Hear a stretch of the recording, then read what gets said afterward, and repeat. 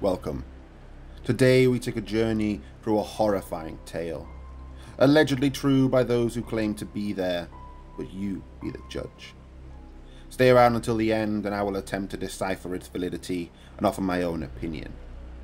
This is the werewolf in the cabin.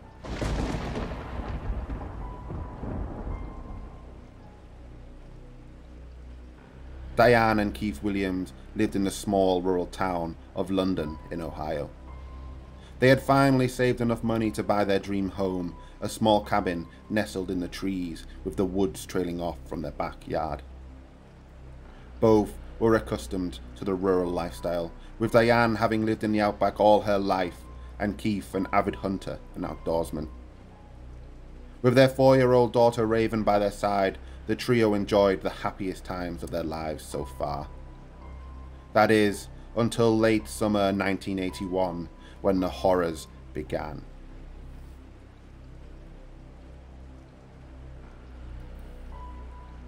Keith worked most days, and would frequently spend more than 12 hours outside the home. This left Diane and their daughter alone for most of the day, or at least they thought they were alone.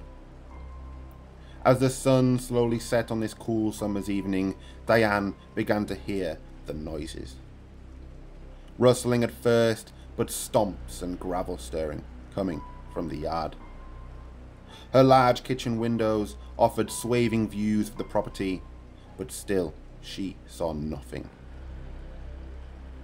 Deers were commonplace out here in the wilds, and she had seen the occasional dog roaming her land before. But these noises went on for days, and she never saw anything to confirm an animal's presence.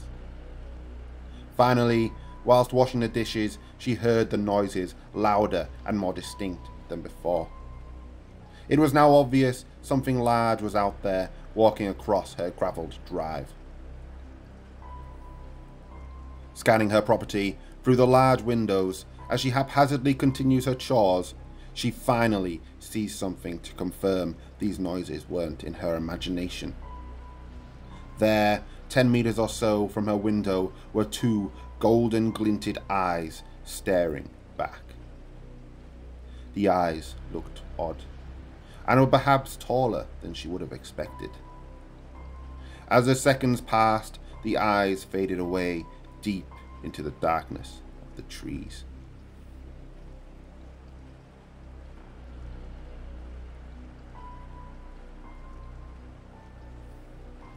Time passes, and her chores drag Diane from the kitchen to the dining room.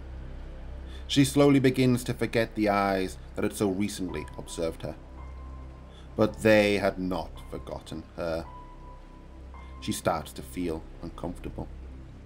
Something unknown was making her ooze with fear. But as she approaches the condensed, mist-stricken window, she spots the cause of this discomfort. There, staring back, barely inches from the glass pane, were 2 humanoid gold glowing eyes. Someone was at her house unannounced in the middle of the woods. The shock briefly broke Diane's resolve. She dropped her cleaning utensils and screamed. "Leave me alone," she shouted. After a short pause, the humanoid being seemed to oblige. Its shadows began maliciously dancing around as it rose high above the window pane, blocking what minimal light had previously broken through. This man was tall and all-encompassing. Her windows felt like no obstacles to his presence. Slowly, the man begins to move. Circling the house, his shadowy dark tendrils poisoned every room as he passed. But this was not the saving grace Diane had wished for she realized where it was going. Closer and closer the back door became, footfall after footfall, until they stopped.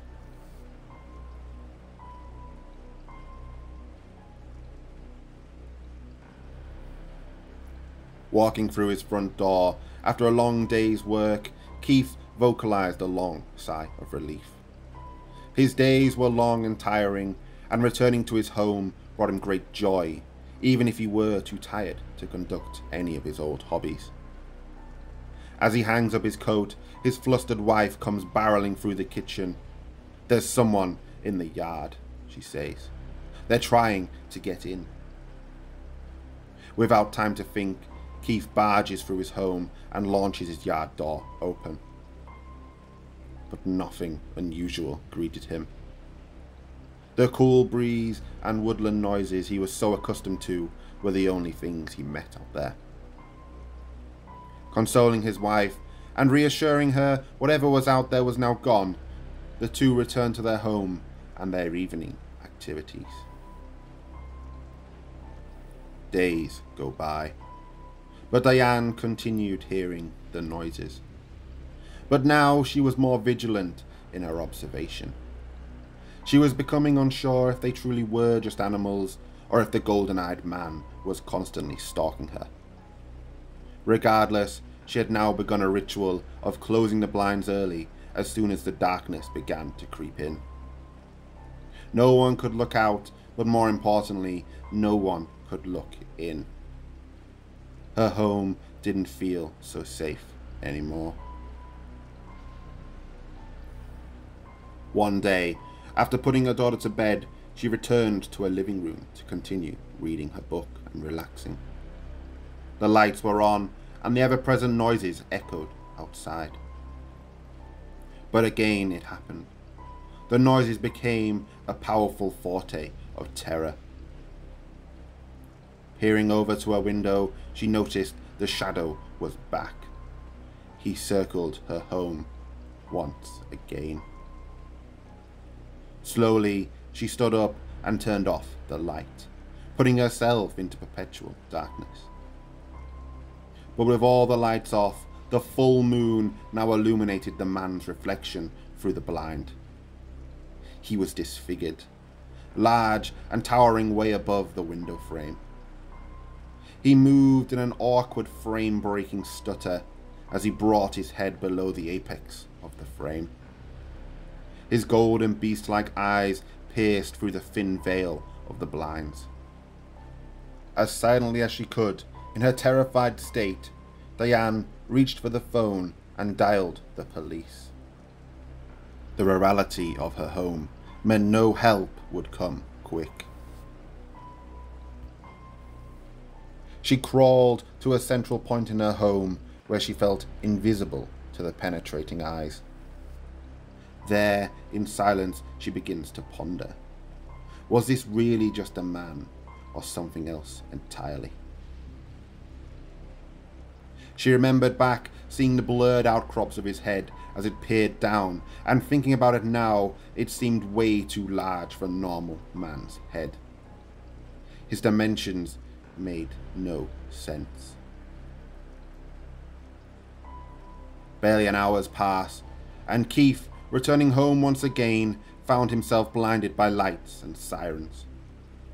He had arrived only minutes after the police, but during this time they had swarmed his property and found no signs or evidence of anyone or anything being out there. Diane felt she was going crazy.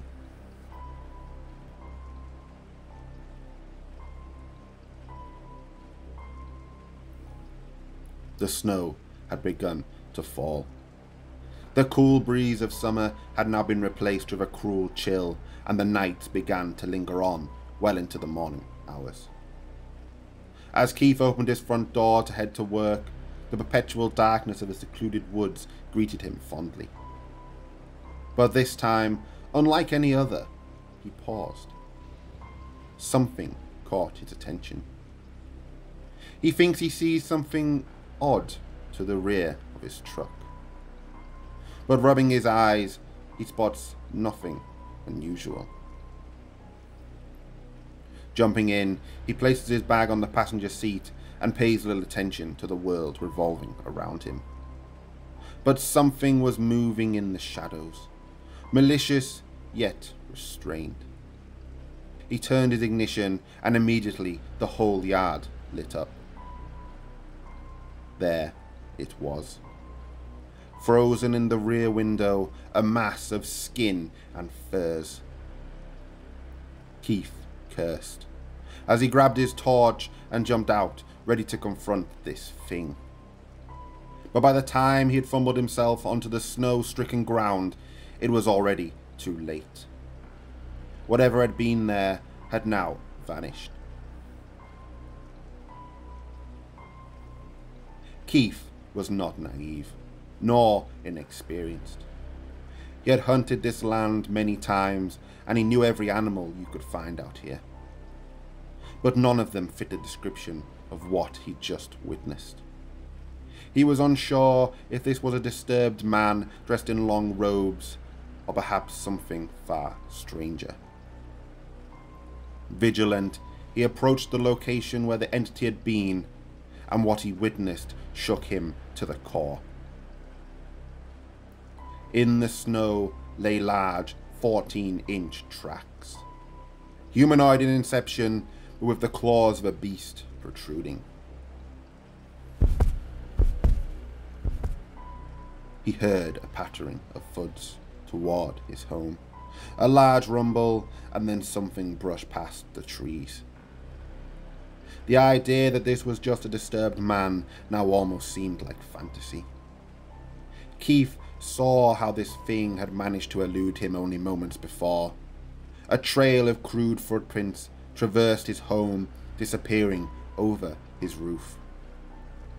Whatever this thing was, it had been watching him from up there, and it had no trouble traversing the steep slopes.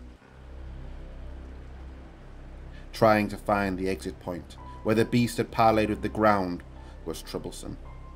Keith circled his home further and further away, looking for a disturbance in the snow and a sign the beast had left his roof. Finally, at the rear of his home, trailing off into the woods, 2 indents were visible in the snow.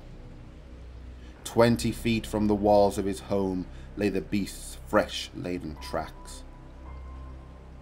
Keith knew of no animal that could leap such a distance from so high. Enough was enough. With a sense of purpose and adrenaline spiking, Keith called his hunting buddy Dennis, grabbed his gun, and followed the tracks into the woods.